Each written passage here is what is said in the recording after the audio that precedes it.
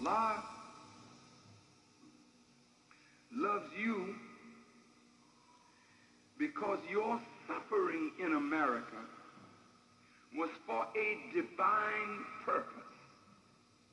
There is nothing that we did to justify what we have suffered. You can go back in your history and you can't find anything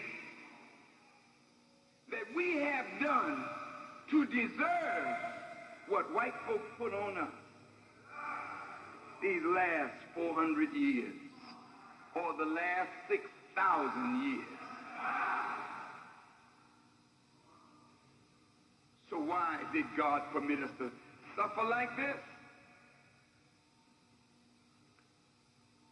He wanted us to see the full range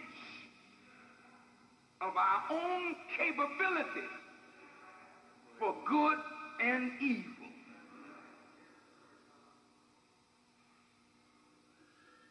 He wanted us to experience the full effect of what evil given power can do. So that when he came to destroy evil, you would join him.